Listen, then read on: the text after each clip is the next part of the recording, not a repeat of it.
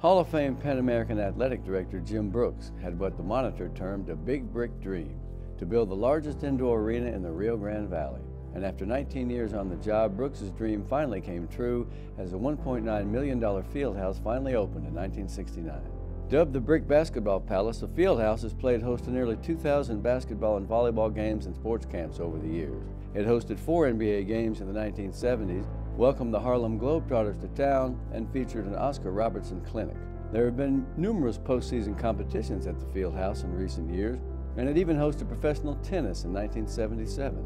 For decades, the Fieldhouse has served as the premier concert venue in the Valley, hosting stars such as Cheech and Chong, Hughes Corporation, George Strait, Huey Lewis and the News, Cheap Trick, Roberto Pulido y los Clásicos, and Julio Iglesias. The Fieldhouse has brought national attention to the Valley, as in 1987 it was the site of a nationally televised presidential primary debate, the first such debate held in South Texas. It's an historic event for the Rio Grande Valley. We thank the Southwest Texas County Judges Association, and we thank you for watching. Good night from Edinburgh, Texas.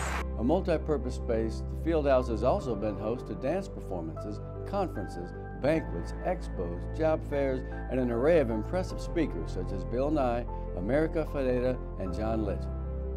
There have been many renovations over the years, including upgrades to amenities such as new seats and video and ribbon boards, several court redesigns, and now the latest, the upcoming 15,000 square foot atrium that will feature a new concession stand, the team store, a Hall of Fame area, and more. This is your Fieldhouse. This is home. Welcome home, Vaqueros.